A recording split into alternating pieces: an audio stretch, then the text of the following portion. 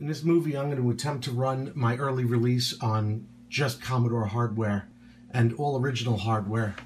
I've disconnected my SD2 IEC and I have imaged the D64 file onto a proper drive. What I have is the Commodore connected to drive 8. The printer is drive 4, and I have the G-Link 232. It's inside that box right there. And that G-Link 232 is connected via serial to this Yaesu FT817, and that is connected to a 2m 440 J-pole on the roof of the house. So we're going to get started with this configuration.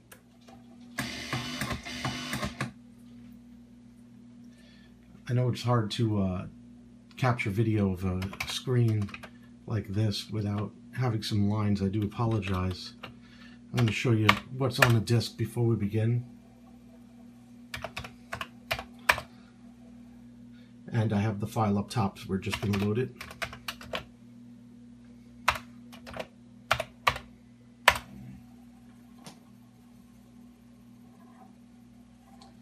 And we're going to run it.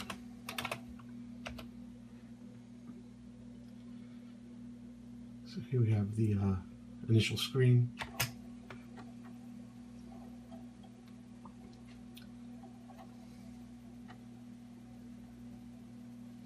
Calibration file is not found. It's going to make a backup.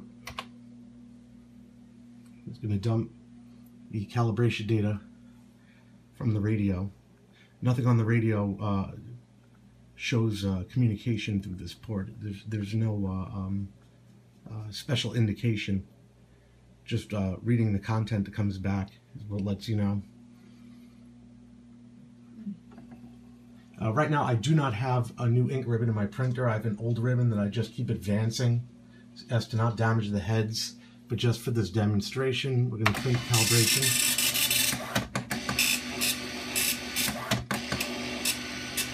And the program will wait until everything's been printed and device number 4 is closed.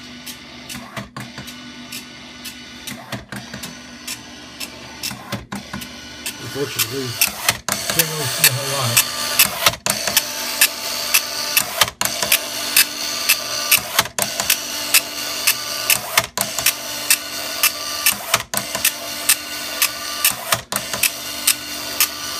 When I get that new ribbon, this should be a lot more interesting.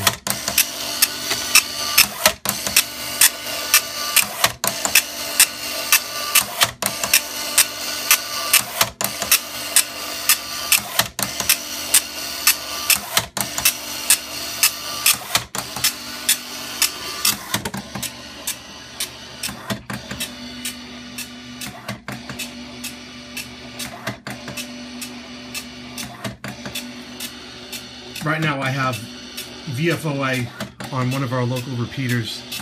I have VFOB set to APRS, so you can hear APRS traffic. APRS doesn't have any tone, any encoding, there's no shift.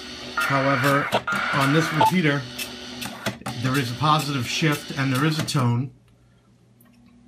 Alright, finished, okay? So it's going to start up. And you can see that we have 147-120 with a positive tone, 2m band, and I have this S meter. In receive mode, it is the S meter, and in transmit, it is the SWR that's reported by the radio. It's also worth noting that power is showing in receive mode what the power is configured to send, high or low 1 through 3. On transmit, although it generally is the same value, if there was a high SWR, it'd be showing the actual transmit power as it was backed off.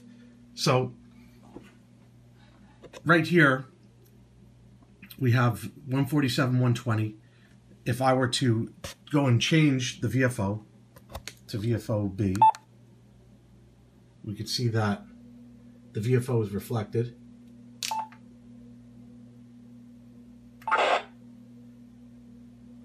And if we wait, it probably shouldn't be very long before we hear something from APRS.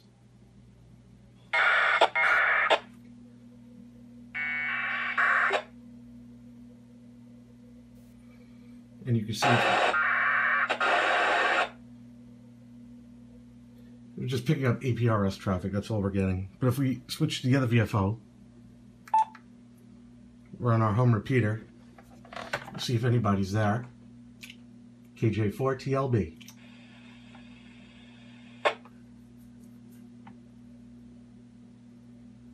There may not be anybody responding. I use the video memory for validating data because it's easy to see it move around every time I work with a new bit. So you can see the power changes, but is actually staying the same because there's no need to cut it back. Goes from transmit to receive, squelch, and while I hold it down, you can see what the SWR is. I have to actually calibrate this. It's off by 1 bar. It shows 1 bar too many.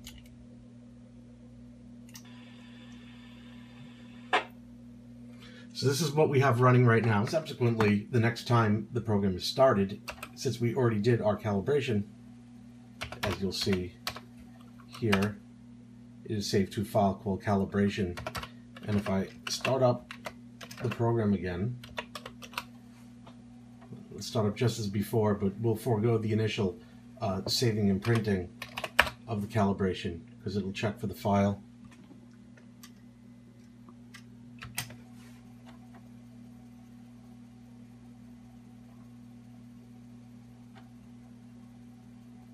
And the file is found, it proceeds right to the program itself. So the calibration doesn't have to be done every time, it just has to exist on the disk once.